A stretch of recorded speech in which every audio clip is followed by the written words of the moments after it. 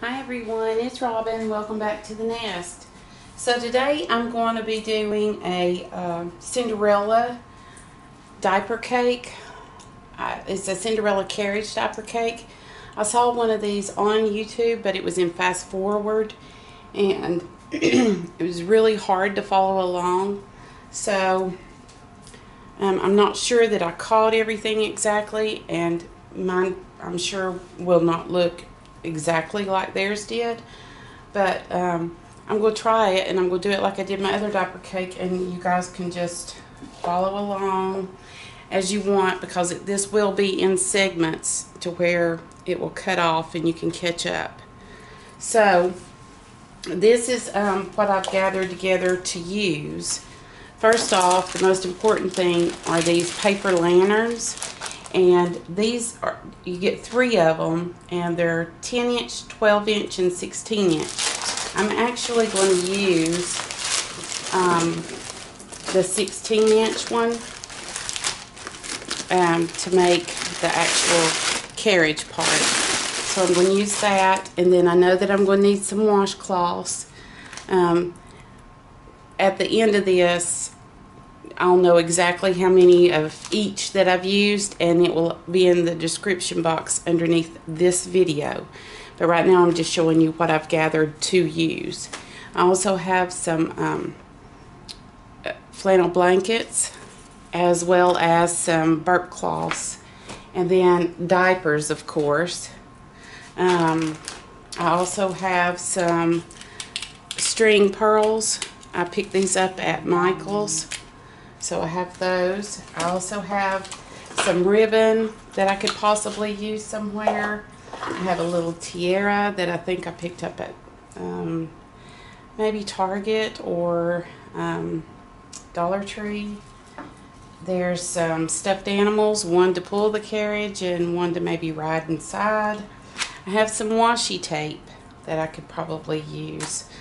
I'm also going to be using some of these crepe paper flowers, or crepe paper roses, and I made these myself. I'll link the tutorial for that in the description box below.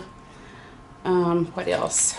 Oh, you're going to need a paper towel holder, or I just happen to have this big tube here that was quite long. Probably need 4 paper towel holders, and you can put them together and then cut them down, but I'm going to use this because I have it.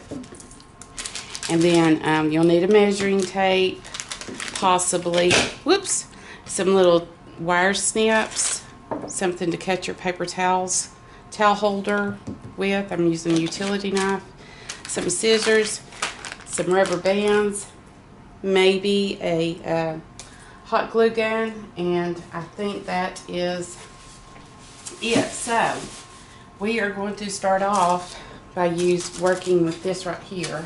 So I'm going to move some of this stuff out of the way. Whoops. And this is in real terms, so bear with me here. Just going to move this one out of the way. If you're curious, these came from Target as well. That's an extra one. They'll have these little wires in them, so I need to pull all of those out. So the idea, hopefully I'm in frame. The idea is that I was practicing with this one, and the carriage the hole's too big, but this is the smallest one. We're going to cut part of that out to where we have an opening and turn it into a carriage. So I'm going to need, I'll have to keep going back and forth. Let's just take this, and can you see here? I'm just going to snip right here, right there, and I think I'm going to do them one at a time. Well, I know that I'm going to need 2 off.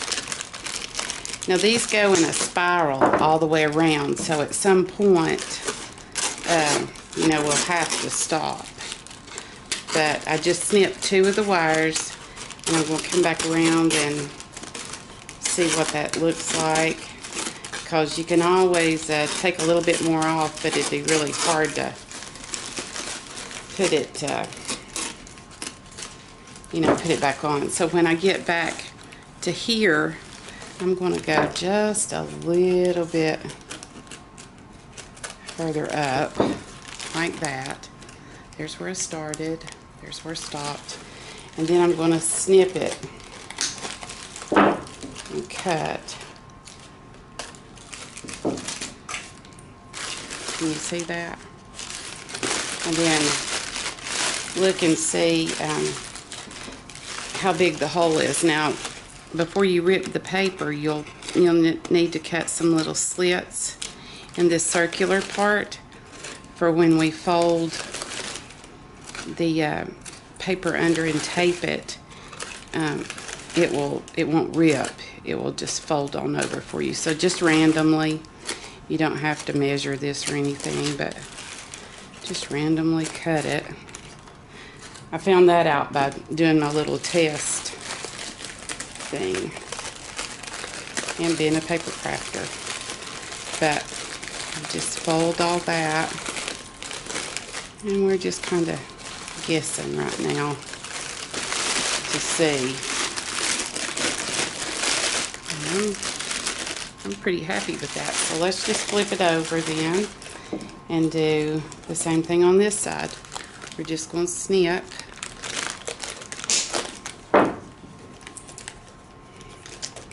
Cut up. And then let's snip one more. I hope this turns out because I only get one shot at this. This is the only one I have this this size. So hopefully I can get it. See, I've just snipped the first ring and then the second ring. And we're just going to, I'm cutting just right along that second ring right there.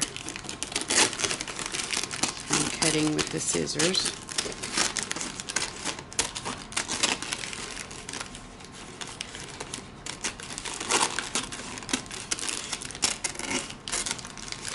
Let's see, we're about to meet back up here with where we started. I'll go just a tad bit further, stop right there, and let's cut here, and then finish cutting. So I just cut right there. Sorry, didn't mean to be out of frame. And then I'm just going to cut, this is just the paper, cut down. And let's just do our little slits here so it will give and we'll be able to tuck it under.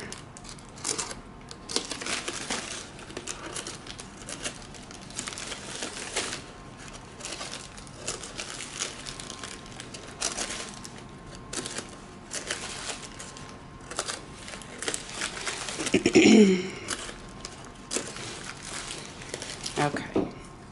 There we go. Let's see what that looks like.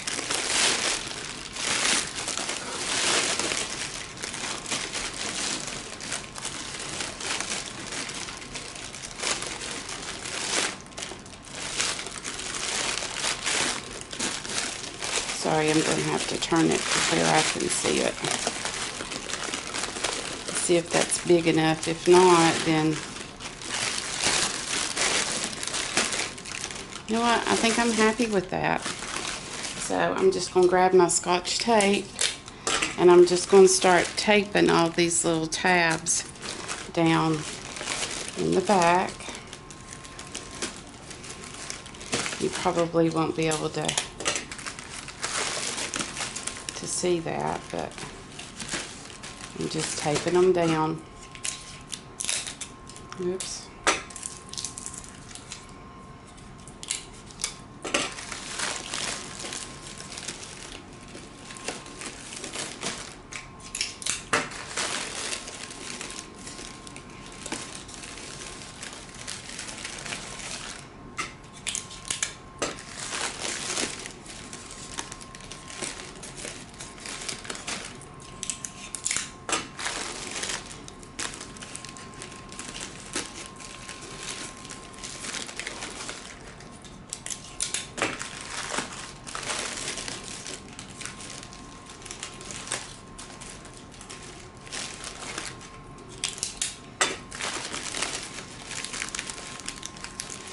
So I know already it's going to take a lot of tape. You know what? Maybe if I did it like that. Hey. Yeah, let's flip it over. That you can see it better, I think.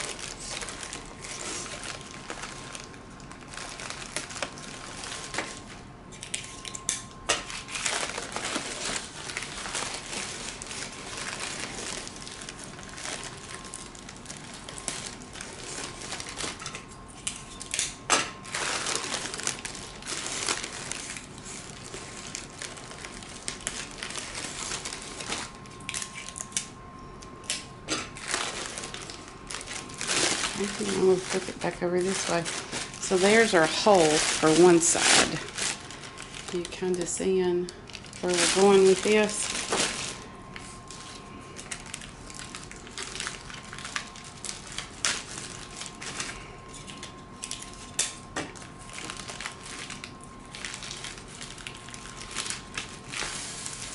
Oh, okay. I'm going to finish taping that, and then I'll be right back after I'm done with that. Talk to you in a few. Look for part 2.